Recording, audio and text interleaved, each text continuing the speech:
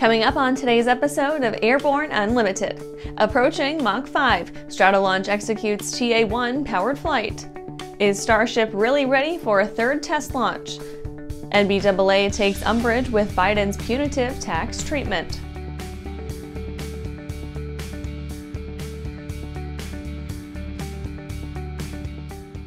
Welcome to Airborne-Unlimited. I'm your host, Talon-A. Let's get into today's stories. Approaching Mach 5, Stratolaunch executes TA-1 powered flight. Stratolaunch is reporting that it has successfully completed the first powered flight of the Talon-A test vehicle TA-1. This first flight represents a major milestone in the development of the country's first privately funded, reusable hypersonic test capability.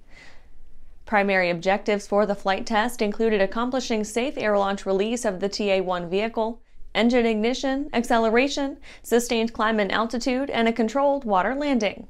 Dr. Zachary Crever, president and CEO of Stratolaunch, said, quote, "Today was a great day for the Stratolaunch team. I am extremely proud of their perseverance to reach this point. The successful outcome of the test is the direct result of the team's technical prowess and professionalism.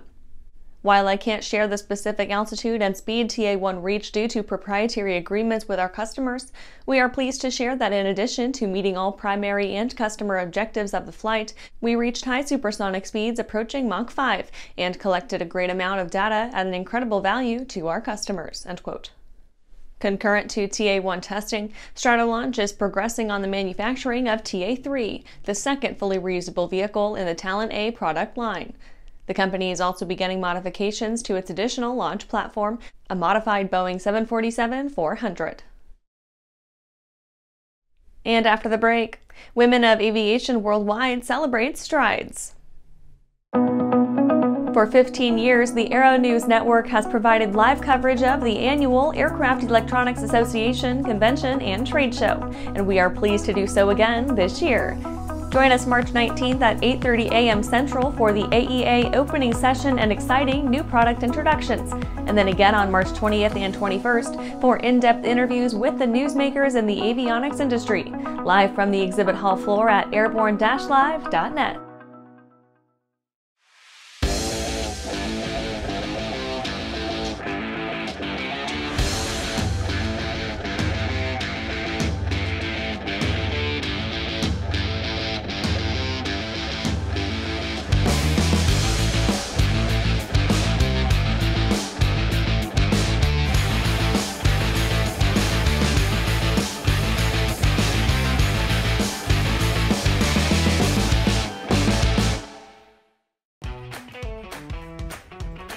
I think it's a very important thing to share the joy and love of flying. Our customers fly to remote places. They use our products to go places that are difficult to get to. Hertz has been an excellent partner for Whip Air, just in terms of your product support, as well as keeping an eye on the market and developing new products that meet demands. And it is that shared experience and the joy of flying that brings us all back and charges all of our batteries up. Welcome back. Now let's take a trip around the patch for some shorter stories. Women of aviation worldwide celebrate strides. Women of aviation worldwide celebrated the attainment of female licensure in the Canadian market after seeing it climb to 12% in 2023, with 6,354 female identifying pilots issued by their domestic regulator, Transport Canada. The narrow majority of all Canadian licenses were recreational, with 52% coming in at the private pilot level. It's a first step towards future staffing and a 58% uptick since 2010. 65% of those cards were sent to candidates between 20 and 39 years of age. Allied Pilots Association backs age 65 retirement age.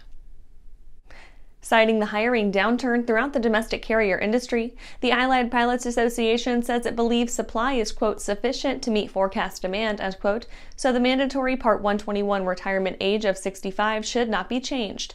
APA President Ed Sicker said, quote, "The perceived pilot shortage is over, eliminating any further need for policymakers to consider changing the retirement age," end quote. To further back up their position, the group quoted investor commenter TD Cowen, who said they, quote, "now believe the demand is fulfilled and expect hiring to normalize in 2024, end quote. Skyborne continues expansion plans with order for 20 Piper 100i aircraft. Piper's trainer-specific iteration of the PA-28 remains popular with Skyborne Airline Academy, with another order for 20 more filling out the manufacturer's order books. The school already has almost a dozen on the books, with an initial order placed in late 2023 as the first element in a multi-year fleet agreement. The newest deal will run about $8 million for Skyborne, buying them even more of the stripped-down, cost-effective Archer derivative. Duncan Aviation adds drone repair to capabilities. Duncan Aviation's Texas facility now supports uncrewed aircraft, starting work on commercial delivery drones from the surrounding area. Now that drones have moved from the realm of the hobbyist to the world of actual moneymakers, the accompanying support infrastructure will grow to ensure they stay airworthy, safe, and profitable. Duncan's team in Dallas, Texas says they're ready to, quote, provide scheduled and unscheduled work, troubleshooting, wire harness repair, GPS signal inspection, and replacement of failing components, end quote. Well, that's it for today's trip around the patch. Let's get back to the rest of the news. Is Starship really ready for a third test launch? SpaceX is gearing up for the third flight test of its Starship rocket, tentatively scheduled for March 14th, pending regulatory approval. The aerospace giant has announced that a live webcast of the flight test will commence about 30 minutes prior to liftoff. Starship's second flight test marked several significant milestones and provided critical data for the continued rapid development of the spacecraft. Unlike conventional testing in a lab or on a test stand, these flight tests put the hardware in an actual flight environment to maximize learning. The upcoming third flight test is set to build on the insights gained from previous flights while attempting a series of ambitious objectives. These include the successful ascent burn of both stages, opening and closing Starship's payload door, a propellant transfer demonstration during the upper stage's coast phase, the first ever relight of a Raptor engine while in space, and a controlled re-entry of Starship. Additionally, the mission will feature a new trajectory, with Starship targeted to splash down in the Indian Ocean.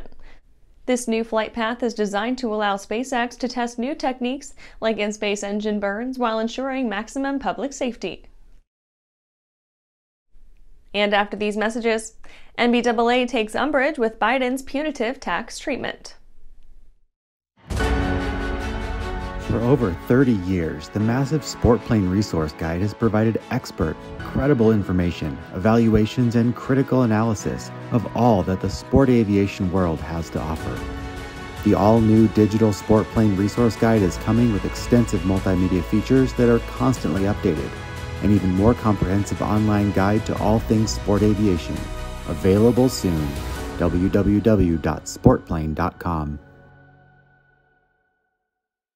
A special month is coming to Sun & Fun's 50th fly-in celebration.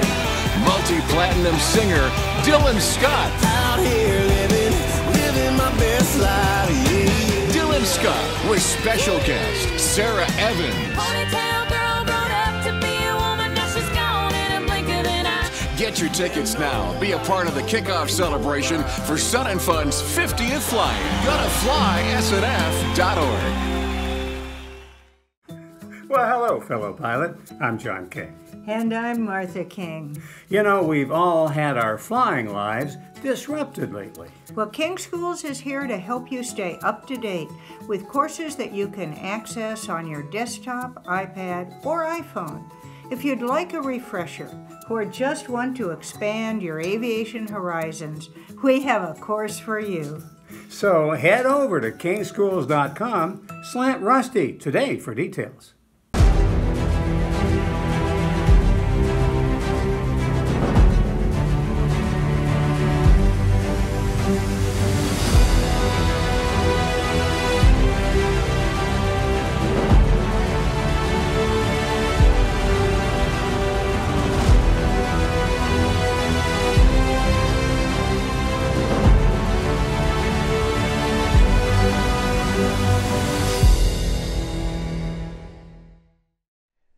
Welcome back. NBAA takes umbrage with Biden's punitive tax treatment. President Biden's State of the Union address ruffled feathers at NBAA, thanks to comments pointing to a crackdown on one of his easier targets, corporate jets. The The Biden admin put out a press release following the speech, taking aim at, quote, making big corporations pay their fair share in taxes, end quote. As part of that mission, they outline a tax plan that would raise the corporate tax rate to 28% to, quote, crack down on tax avoidance by large multinationals and big pharma, end quote, and, quote, eliminate tax breaks for corporate jets, end quote. President Biden believes corporations and wealthy people who use corporate and private jets should pay their fair share. That's why he would eliminate a tax break that gives preferential treatment to corporate jets compared to commercial aircraft. He would also increase the fuel tax on corporate and private jet travel so that corporate executives and other wealthy Americans pay their fair share for the use of airspace and other public services related to air travel, end quote. Naturally, the NBAA opposed such a measure, with head Ed Bolin weighing in, quote, of course every American business should pay the taxes they owe, but President Biden has unfairly chosen to target those who use business aviation, even though the vast majority of flights are taken by U.S. companies to help them compete effectively in a global marketplace, end quote. And that's our show for today. You can catch episodes of Airborne on YouTube, Roku, or Fire TV. Just search for Aero-News or Airborne, and don't forget to follow us on social media. Thanks for watching.